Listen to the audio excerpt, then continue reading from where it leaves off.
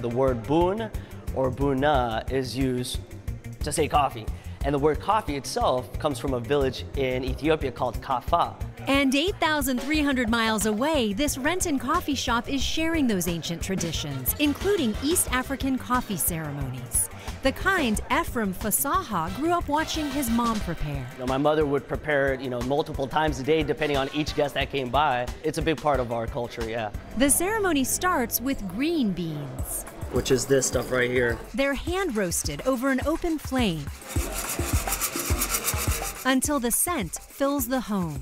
Bring it over to you so you could smell it, and so you would pull it in. The beans are then ground, placed in a jabina, and steeped in boiling water.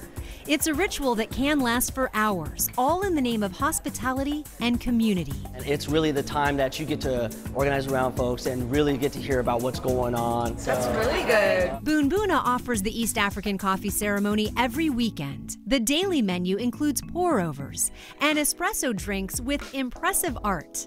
Many of the flavored syrups are made in-house, and all the beans are sourced from Africa. That's Ephraim visiting a farm in Ethiopia. I knew that I wanted to always have a business that related with Africa, that did something in the motherland as well as doing something here in North America, since I'm from the US, and I wanted to play a part in both places. Boon Boona does just that, bringing a new taste to Renton, where to-go orders are the exception, not the rule. I want folks to come in, hang out. That's the goal, for sure.